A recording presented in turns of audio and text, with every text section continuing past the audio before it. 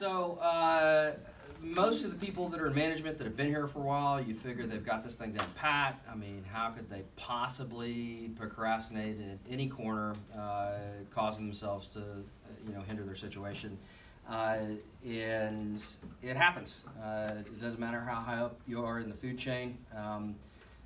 Both Erica and Jen were kind of tapping me on the shoulder and asking me questions about, how did X, Y, and Z happen with your progress within the organization, and what are some of the obstacles that you had to overcome. Procrastination is one of them, I think, for everybody. And the root of all procrastination is fear. And there are very frequently times when I'll walk into a large prospect or back to a re-enrollment where there's been a change of the guard, and I don't know how that enrollment's going to come out because this is somebody that I haven't worked with before. And I walk in with some really intense fear. And when I told Erica that and I told Jen that, they said, "I don't believe you." And I'm here to tell you, it's the God's honest truth. Anytime, and I'll let him go ahead and read that. At its roots, procrastination is almost always based on some kind of fear. And figuring out how to beat that fear is the key to unprocrastination in the long run. And that comes with identifying fear at its root. Okay, so when you're looking at, I'm nervous, I'm anxious, I don't understand this. 9 times out of 10, when you kind of filter it down to where the pain point's coming from, it is based on fear. It's not that other word that you're using. And go ahead. Quick fixes are fine, but if the fear remains unabated, they will continue to act on you, causing you to want to procrastinate despite your best intentions. So how do you beat fear? One of the reasons fear can be so powerful is because it lurks in the dark, unnoticed. In the recesses of our minds, it acts without us knowing it. So the first step is to shine some light on it. Okay. So you notice how Tyler constantly throws the metrics out? Do you know, one of the reasons that he's doing this is because there's some basic math to this. A lot of you guys are making more than 75 stops right now, but if you want to be successful doing this, you've got to make a minimum of 75 stops a week. It's just, if you're not getting that experience, okay, and getting past the fear factor of doing that, you're inevitably going to end up failing. You're pushing out. I don't want to go talk to that prospect that was kind of gruff with me. I don't want to make the follow-up with this person because maybe I thought I was a 2 on a scale from 1 to 10 with regards to how well they responded to that presentation. And you get back in there and you find out that they were just having a bad day. You really probably hit it at a 7 or an 8, and you just got a bad read off of that individual. And when you're looking at the mechanics of doing this job, typically you're going to want to jump into the stuff that you feel best at. Okay, go ahead and finish reading, and I think it'll break it down here in a second. Fear hates light. The light is our attention, our examining of the fears, our taking a close look at them to see if they're rational or baseless. Okay. When I worked for, I guess the best way to explain this, because your brain does this without you thinking about it. When I worked for SolarWinds, which has nothing to do with solar energy, it has nothing to do with wind energy, it is a network monitoring solution. And they have a piece of software that basically goes and does discovery on the network. It pings every device, every endpoint on the network, okay, and takes data back from that so that they know that CPU's fan speed, how much storage is taken up on the hard drive, is it about to overheat, with the military use of the thing, how hot is that 50 cal, okay? With regards to a $100,000 truck motor that's got a minimum wage or slightly above minimum wage driver on it that sees an oil light and just doesn't care, and they're about to blow up a $100,000 motor. It's setting thresholds of identification, okay, in all these different areas, so that one network monitoring solution can basically come back and say, here, this needs to be fixed. Why is accounting's router crashing? Well, because there's a ton of throughput of data, and the reason is everybody in bookkeeping around now is watching a cat video. Okay, so no, seriously, and so they'll set thresholds in there to say, okay, well, if it hits 95% for a couple of minutes, no big deal. If it gets to the 5-minute point, let me know. All right. So your pain, your fear, your nervousness, your anxiety, all these things that you're experiencing that are either slowing you down in the field to where, oh, I got to stop and get a Coke. You know, that's great. Just driving the Coke in the car.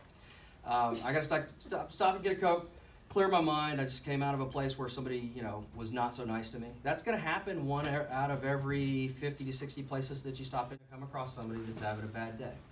And you have to be able to acknowledge that although I felt very uncomfortable in that situation and there was fear that they were going to kick me out of there, that person was probably just having a bad day. You don't know if their kid was sick, they came in late, the boss chewed them out, and you don't know what the circumstances are on the other side of the fence. And until they've seen you enough out in the field to have the comfort factor to share that stuff with you, you get in the hand. Okay? So just continue to remember that the people behind the counter are people just like you. Go ahead. Once we've shined a light on the fears, we can beat them with information. For example, if you're afraid you're going to fail, well, do a small test and see. If you don't fail, that's information. You now know that, at least with a small test, you won't necessarily fail.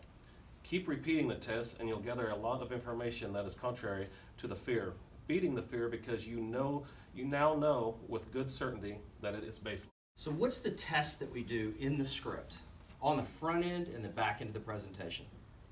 What's the testing that we're doing?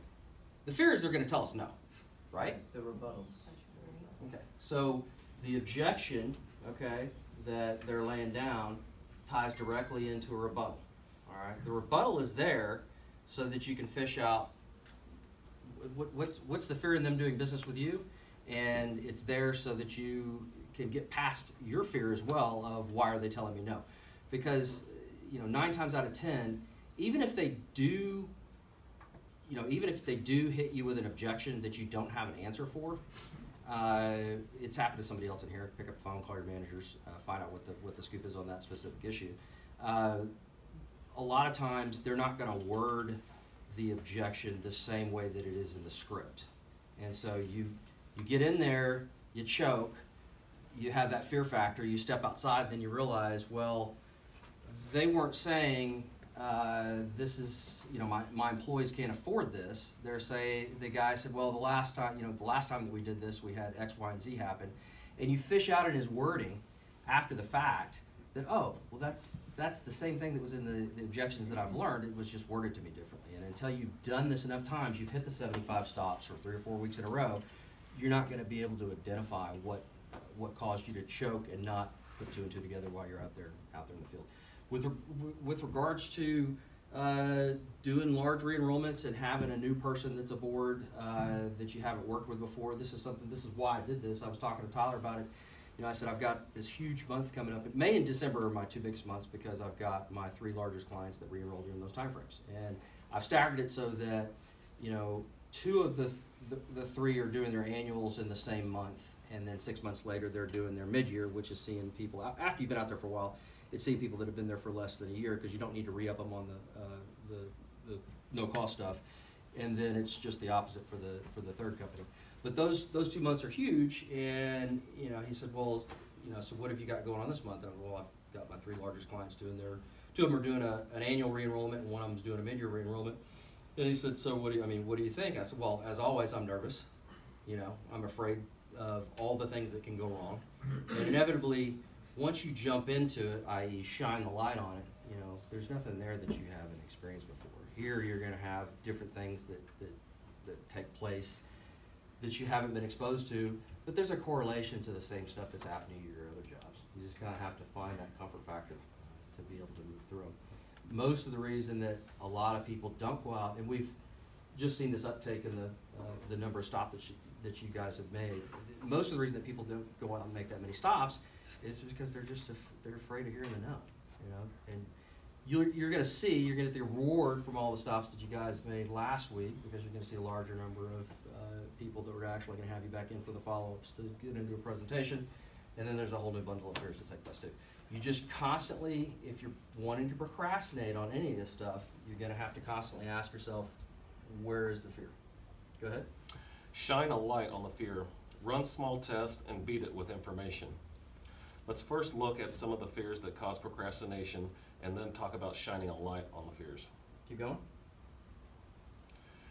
A number of fears contribute to procrastination, including but not limited to. Sorry. Fear that you'll fail or do badly, probably the most common one.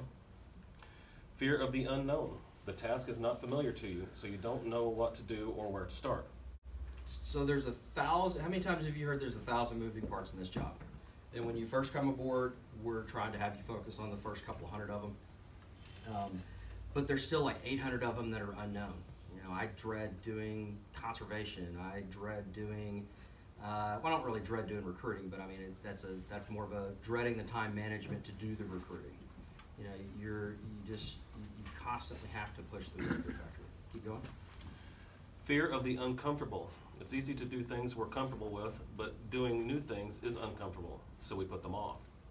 Fear of starting in the wrong place. You don't start because what if you're not starting the right way? And have any of you guys heard the 7-second rule?